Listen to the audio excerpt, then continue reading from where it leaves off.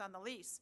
He leased it to a third party named Las Banderas Catering Lounge Corporation. And the interesting thing is that Las Banderas also didn't feel hindered in its subleasing of the premise to other people. So this licensee not only lied about the fact that he rented out the premise, he is actually the landlord of the building, so he is even in the position to know of the shenanigans that are going on there, that this place is operating as an after-hours club. He clearly doesn't care. He never disclosed to the liquor authority that his corporation has been dissolved by proclamation as of 2011, which means he hasn't paid taxes since 2006.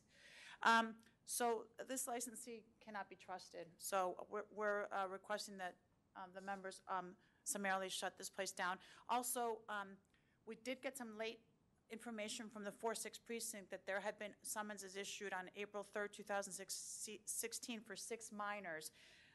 This is the first we'd heard of this. I have not interviewed those police officers, those 2 police officers that issued the summonses. Obviously, those charges are very serious.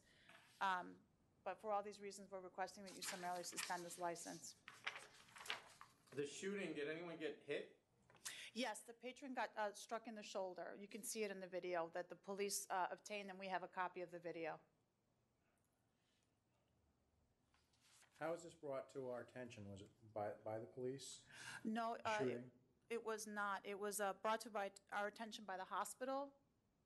The victim went into the hospital, and they notified the police, and that's how the police found out. Nobody from the precinct called 911. Nobody from the premises called 911. Right. I'm saying that notice of the shooting in the establishment, we were notified that by the police department, who was notified by the hospital? Yes. Okay.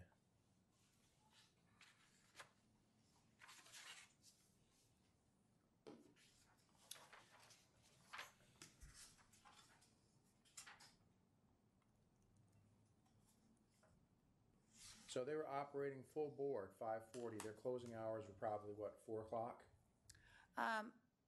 We believe so. Based on the investigating detective said he viewed videos from outside and inside, and the outside videos that we don't have a copy of yet show that, you know, they have signals worked out where people knock before they're permitted in, which is kind of a telltale sign that they're operating after hours. We don't, aside from this particular incident, we don't have any fixed evidence at this point that they were operating after hours on other occasions. But, I mean, the circumstances here definitely seem to show that this is how it's an after-hours place. Well, we don't have any licenses that serve past 4 o'clock in New York City, correct? Correct. It's state, On it's the- illegal. In the whole state? Yeah. Right. I thought it was just by county. All right.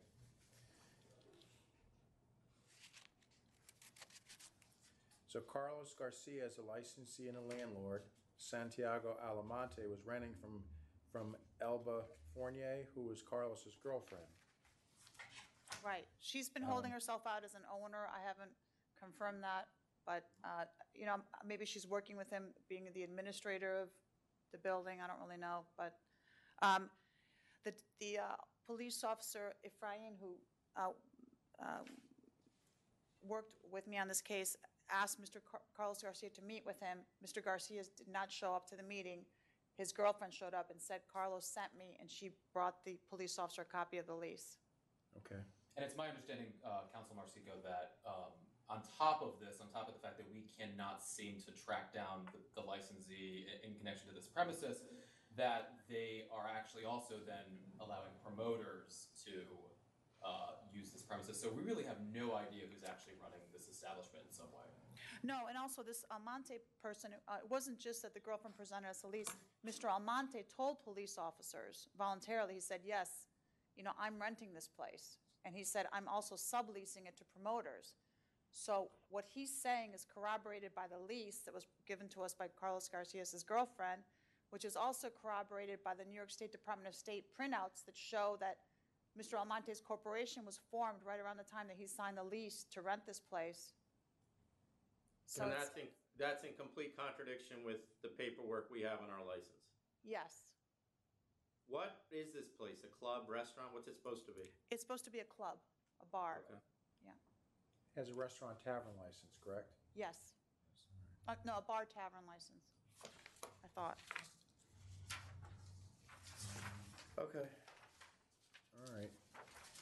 Are the members ready to vote? Yes, sir. You want me to go first? Yeah.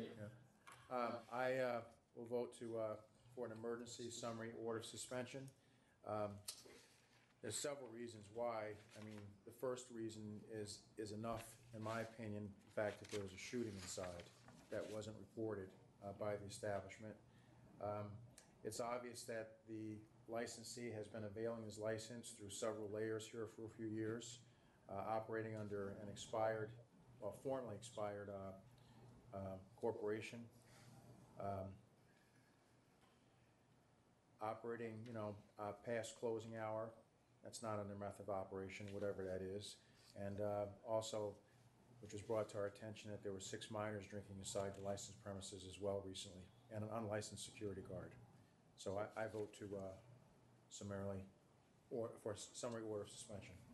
I also vote for a summary order of suspension. It's obvious based on the presentation that the public health, safety, and welfare requires a summary suspension at this point. We have no idea who is actually running this place. It's clear that it's being rented out to people that we have not vetted or reviewed in any way. It's obvious that there's escalating violence occurring and that they have absolutely no respect for the ABC law, as evidenced by the fact that they were clearly fully operating at 5:40 in the morning. So I vote to summary suspend at this time.